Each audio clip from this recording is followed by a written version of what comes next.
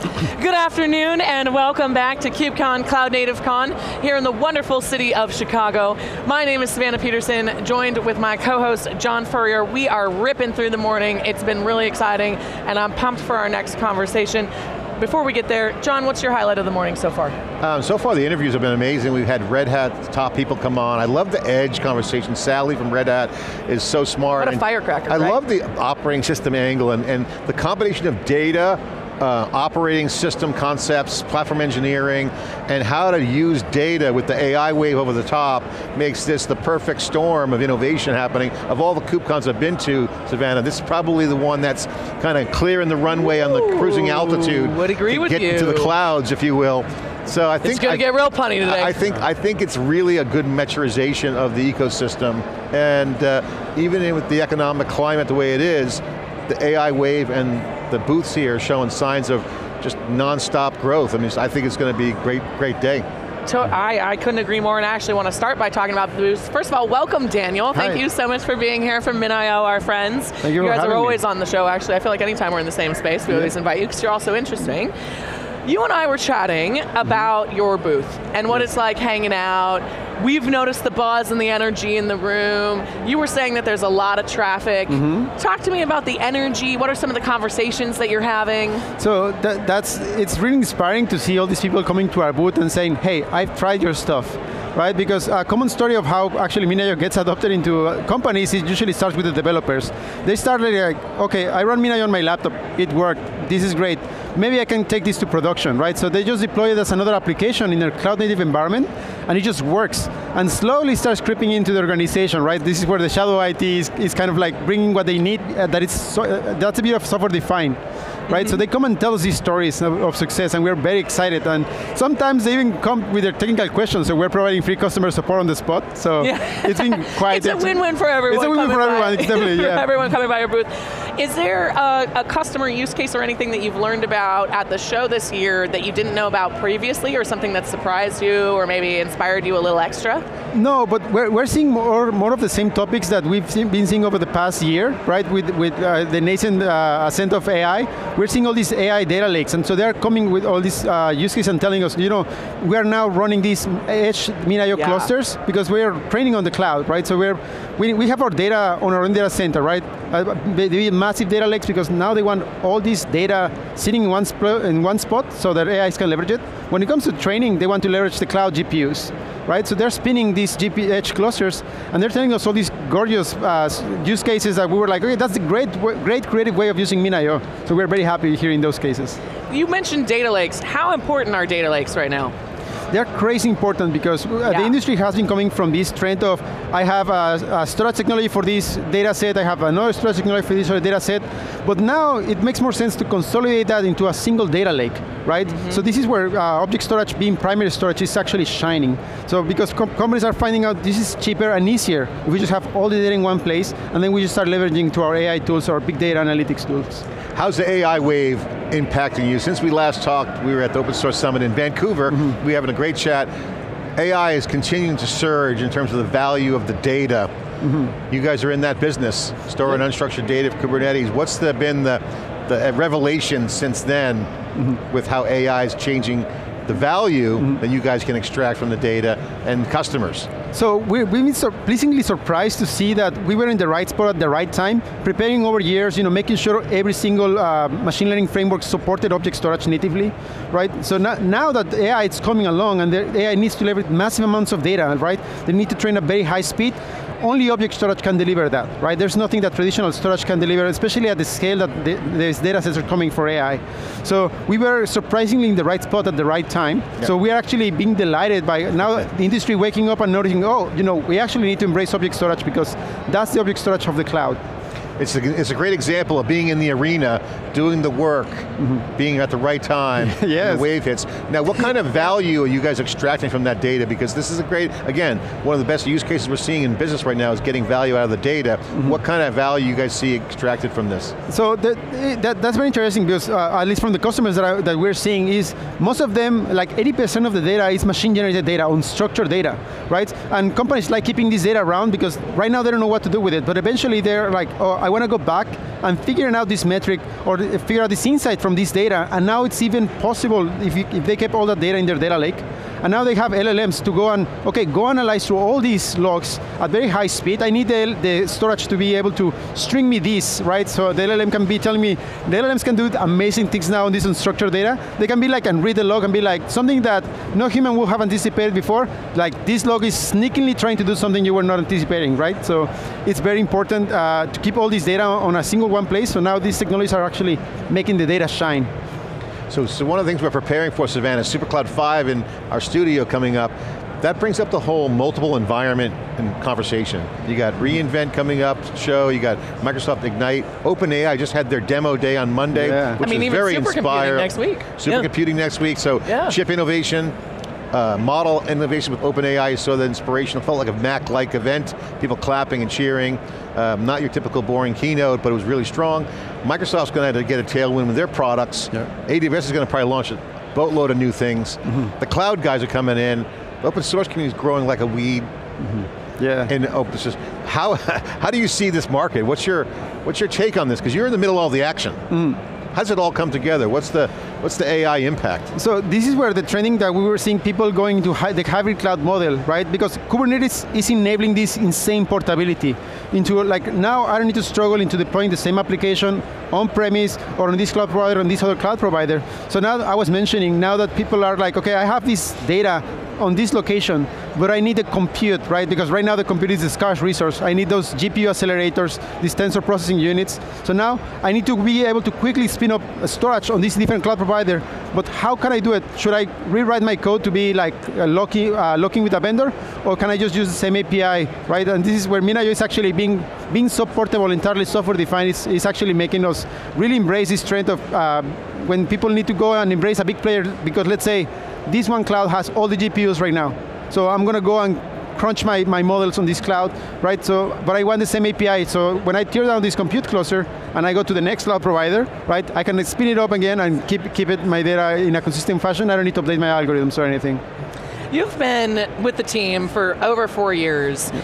We're now kind of potentially at peak hype curve for AI. When you started at MinIO, did you think that you would be a part of the solution for AI at that time?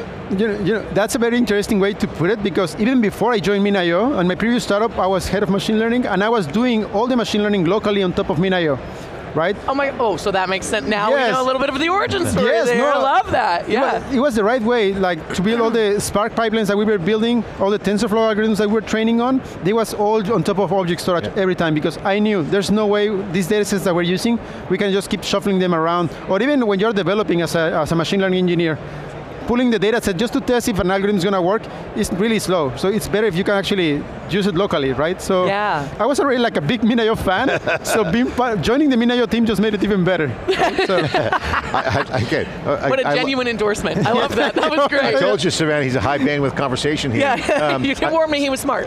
So I got to ask you, so what's your position vis-a-vis neural network versus probabilistic LLMs, large language models with hallucinations, a feature, not a bug, and then the power law that we published around specialized models coming in. So you got, the models have big, fat ones, then the long tail comes in, specialized models, but then neural networks is a different architecture combination than say the other point. So how do you see that coming together?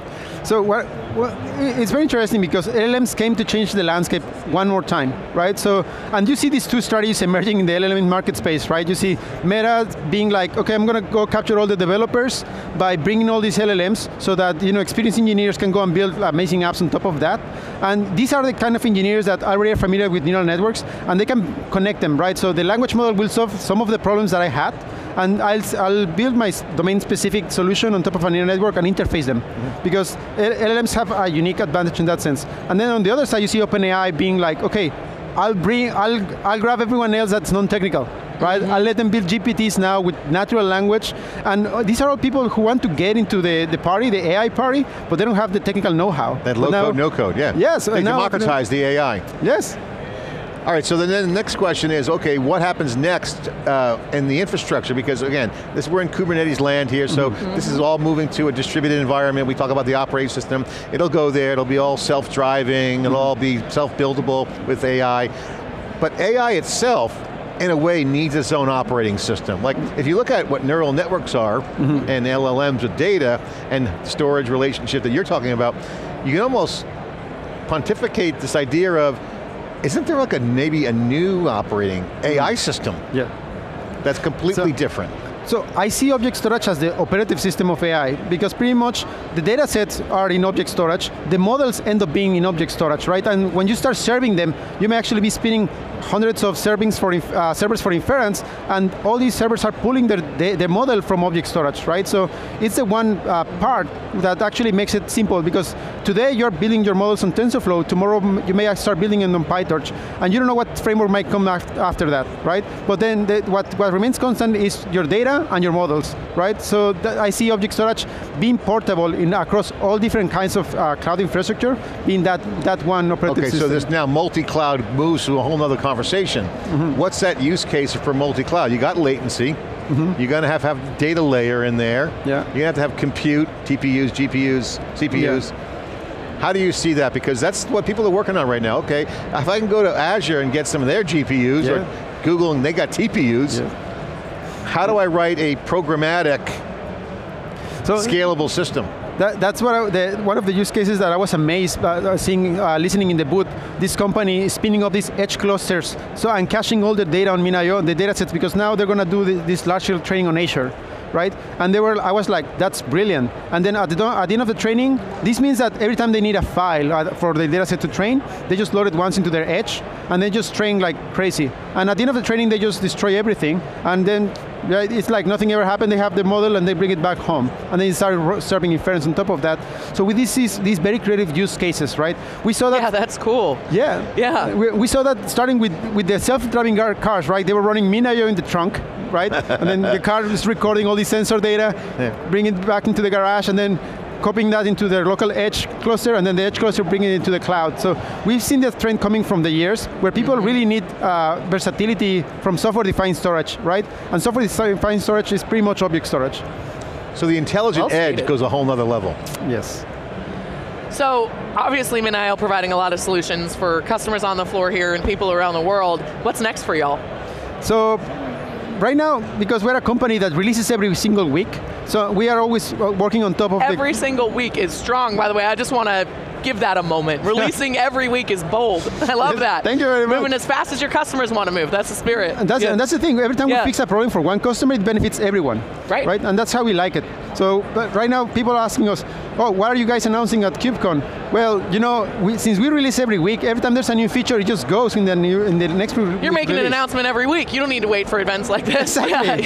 So we did have a big announcement in Barcelona at VMworld, where we explain, we show how now the new data services include MinIO. So now you can actually launch MinIO from vCenter itself, and so a very large cluster for big data. But regarding what's next for us, we're bringing a set of new products to actually simplify the operation of object storage on the edge and different models. That's actually very exciting, and when we're ready to show it, we'll start showing it. Cool, we can't wait to see it. Daniel, you're like a master class here on theCUBE, really appreciate you. Question for people watching. How should they think about preparing their data sets? They got models, they got their data, that's clear, it's a competitive advantage to have good data. Clean data makes AI better, obviously. What advice, what best practices, what have you observed Great question. As a way for people to start rethinking around, how do I organize myself, whether it's my data, or how do I look into the models? What are some areas you could recommend to start thinking about? Well, in my experience, what I've seen is that not a lot of companies go the extra mile into pre-processing their data properly. They waste a lot of, like they spin up the GPU instances and then they spend time pre-processing the data just to fit it into the GPU.